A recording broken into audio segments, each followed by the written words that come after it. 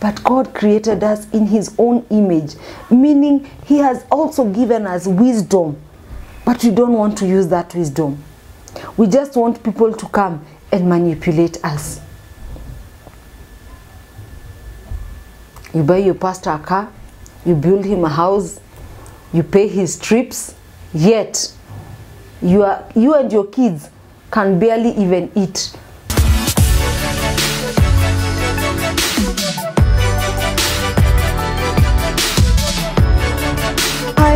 Hi my people, how are you?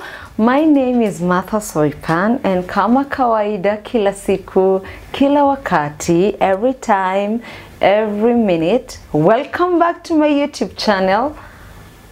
A very good afternoon, good morning, good evening, whatever time you're watching us from, my diaspora people. I love you so much. Thank you for your support. My people around here, wale tuko hapa Kenya, East Africa, West Africa, kila mahali, pembe zote duniani, na washukuru kwa upendo na ujasiri wenyu kila siku mnapozungumza nami. Nasema ni asanti, Mwenyezi Mungu akaweze kuwabariki. Today limeongea Kiswahili. Naweza enda course kidogo. Anyway, subscription, continue subscribing, liking, share, and also don't forget to comment there below. And thank you by the way for all those guys who have DM'd me. Mulipika tunaenda 254 kwa Edgar Munyinyi very soon. Niliona kwa DM meniambia sijui tupike nini, tutaenda huko. So today I want us to talk about our churches, our ministers of God. Wanatango hivyo, I'll call them that because mimi kuwaita prophets, prophetess, apostle, bishop, pastor, no, let me just call them in general, ministers of God. Now, we have victims today. Atumalize wiki, we are not even finishing 1 week without a victim from a certain church, from a certain denomination, all that. Now my question is, and if I'm on the wrong side, pardon me. Where are we? Are we in the end times? Is the world or the generation coming to an end? If I recall very well, I cannot remember the last time I entered into a church and it was preached that so and so, you need blessings. This is what you're supposed to do. Sarah went to the mountain. Moses went to the mountain, prayed and fasted, and received the blessings. Today, Mungu amesema, God has said, Holy Spirit has said, you're supposed to give a certain amount of money. You're supposed, I don't know, to sacrifice, go and sell part of your property and bring the money to church. Now my question is, even before I mention the ministers, my question is to you who you are a follower, a brethren in that church. Today you've been manipulated, you've been told sell part of your land, go take the money to the church. At the end of the day, God will bless you. Where is that written in the Bible? Where have we not read the Bible ourselves and understood? Today, your pastor or your bishop is having a birthday.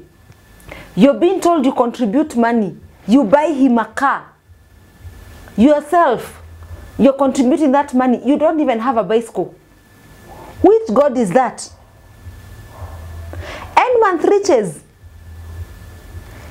The family pastors, you need to pay for them rent, buy for them shopping for the house. Yourself, you even walked from your house to that church. Why are you allowing these people to take you as fools? Why are you allowing them to spin your head with a lot of manipulation? When was the last time you entered into a church? You are sick. You are prayed for very well, and you went home and received healing. You'll either be told it is your mother, it is your sister, it is your brother, they have gone to witchcraft for you, And the only thing you could do, because huko walitoa 100,000, you're supposed to remove 200,000.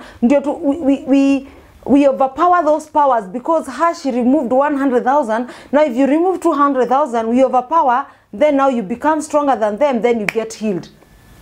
Why are you allowing these people to manipulate your head, to cook stories? And you go ahead and start saying, so and so's church is good. And so let me tell you something. If today you feel poverty is following you, don't rush to people you're not even sure of, and they'll start telling you they're delivering you. Deliverance starts with you. And I've said that, and I'll continue saying it.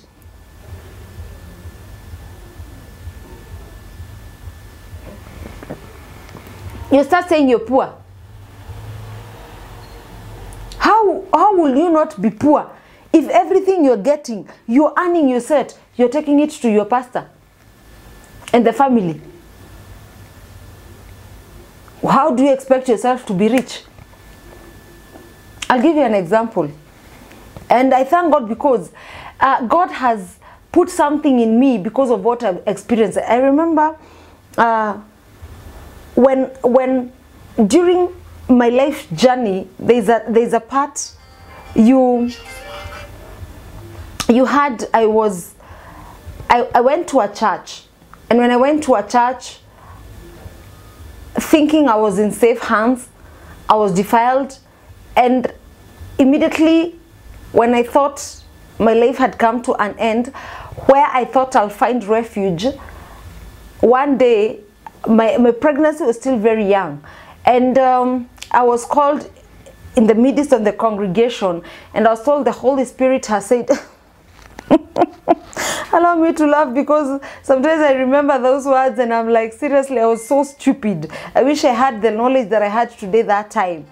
And I was told that the Holy Spirit has said I'm supposed to, I don't know how to put it in English, nisimamishwe kanisa, because I had nilikuwa nimepiga usherati ndio nipate mimba, and now the Holy Spirit has said.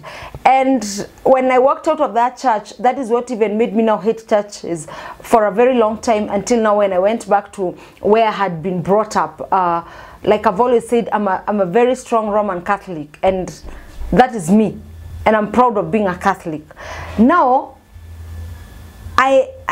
today when I recall that, I asked myself, if the Holy Spirit has said I don't go to church, was the Holy Spirit not still there with me when I was being defiled?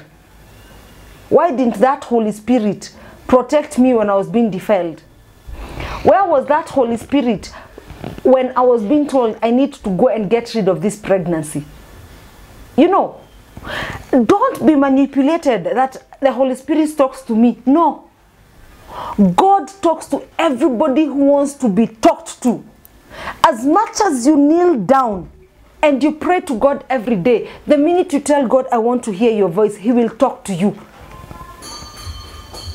And I remember that church up to today. And what came and happened to that church, that's a story for another day. Because the things that happened to that church, oh my God, I thank God. I was told, Holy Spirit alisema nitoke. And same case applies to today. You're going to churches. You go thinking that you're in the right hand. The minister of God will pray for you. But before he prays for you, unaambiwa lazima pia uwekelee sijui mbegu. Sijui nyumba yako it has sijui what. You have to fuel the car for us to come and deliver your house. Deliver your house who? Don't you have the strength to kneel down? You have knees, kneel down. You have hands, put them together. Lock yourself in your bedroom. You can fast. You cannot, it's not a must even you fast. You can just pray. Go deep into prayers. If you're not able to pray for yourself, if you don't have words to tell God, Jesus Christ, when he was living, he left us a very good prayer. Our Father who art in heaven. Even a 3-year-old child knows that prayer. Pray that prayer and God will deliver you. In whatever you're going through, in every situation you're going through, but do not allow these ministers of God to manipulate you.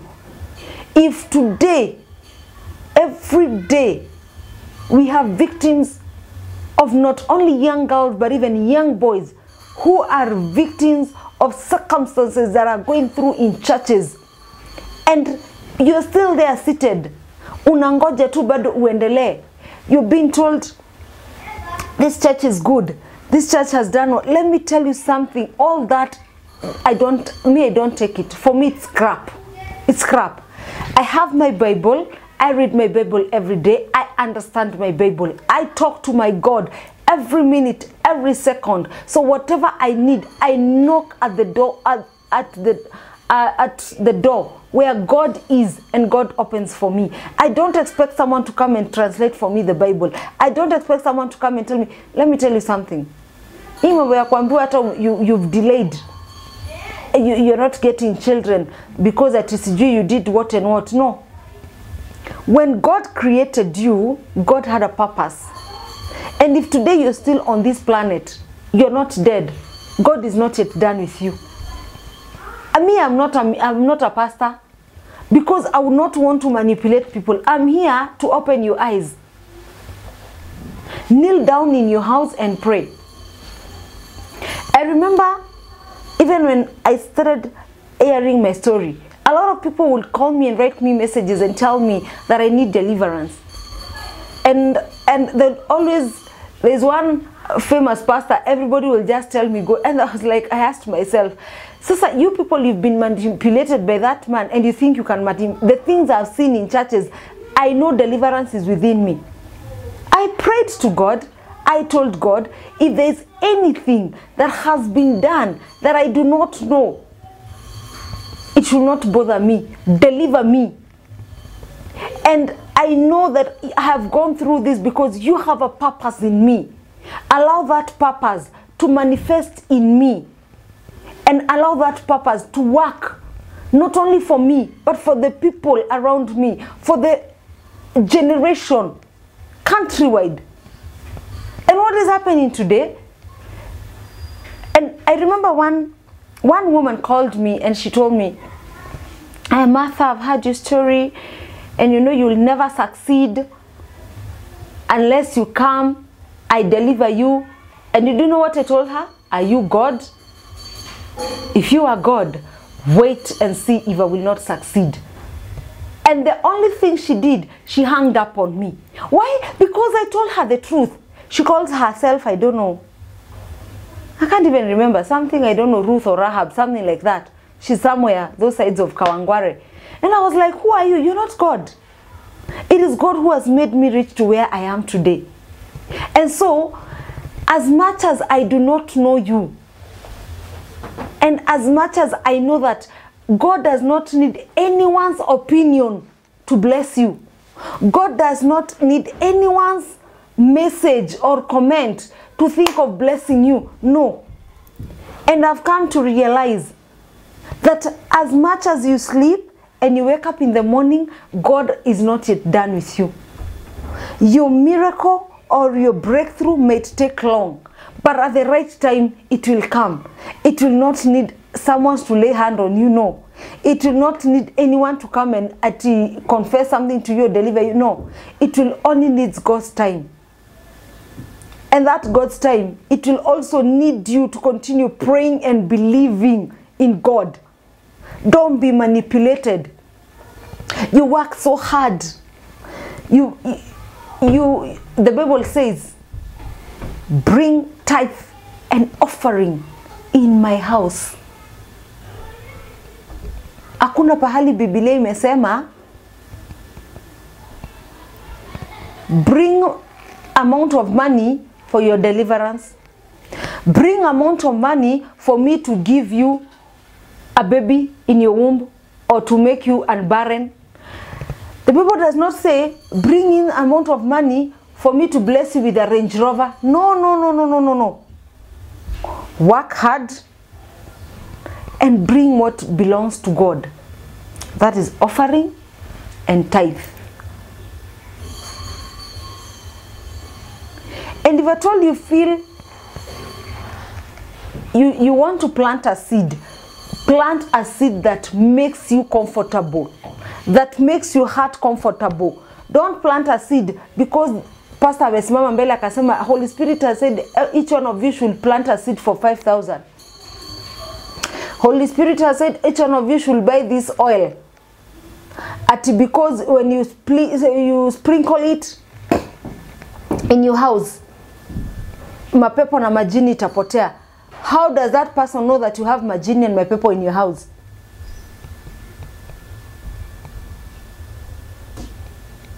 I think it is high time.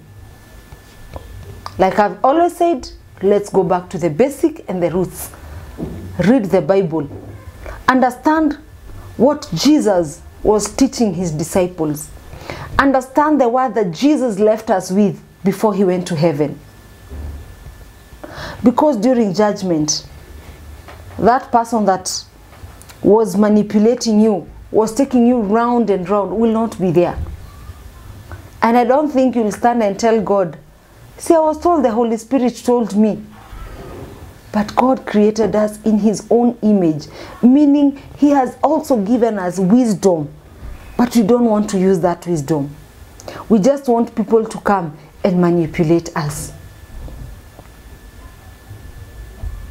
You buy your pastor a car, you build him a house, you pay his trips, yet you and your kids can barely even eat a quarter of meat. You and your kids can barely eat milk and bread in the morning. You and your kids are being locked out of your house because of rent. Yet the money you had, God has said you first pay pastor's rent. You first pay fuel pastor's car. You first take pastor's wife Siju to salon. She's going to minister in Israel. You have to pay for her. You yourself, you've never, not even a plane. You've not even gone with a train, leave alone a plane. You're paying for someone to fly abroad. Wewe hata hujatoka hapa Nairobi ukaenda na nyuki ama Mombasa na train. Let me tell you something. Nobody has ever gone there up and told us how it looks like. Make your heaven here down. And you cannot give what you don't have. Before you give, make sure you have enough. Make sure you have enough. And I've always said, if you feel that someone is manipulating you, you don't have to take your millions and millions. We have so many children's home. We have old age homes. God is seeing. Take to the people you know very well from deep down your heart. They need your support. You cannot go to buy your pastor a Range Rover and he's still driving a V8, and yourself you don't even have a bicycle, or maybe you're even driving a Vitz. Would you compare a Vitz with a Range Rover? Seriously, do you think continue fueling Range Rover you'll one day stop driving a Vitz and go to Range Rover? Don't be manipulated. Usikubali muibiwe akili. Read your Bible and do what the Bible tells us. Listen to what Jesus told his disciples before he left. And he said very well, he has left us the Holy Spirit. Make use of the Holy Spirit. The Holy Spirit is always around us in whatever we do. Don't let these ministers of God, they're not even of God. I cannot call them of God, because nowadays I don't know. I don't know what to call them. Now you've been told this is anointing oil. My people, tutaerevuka lini? Tutaerevuka lini? That is my question. When will we ever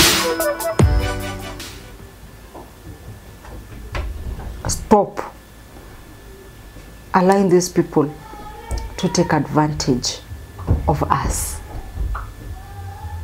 Think about it. Think about it. And ask the Holy Spirit to guide you. And go to the right ministers of God. And go to the right churches. And pray God for his wisdom, for his grace, and for his guidance. That's all for today. My name once again is Martha Soipan. Don't forget to subscribe, like, comment, and share this content to your family and friends. Shalom, until next time. Goodbye.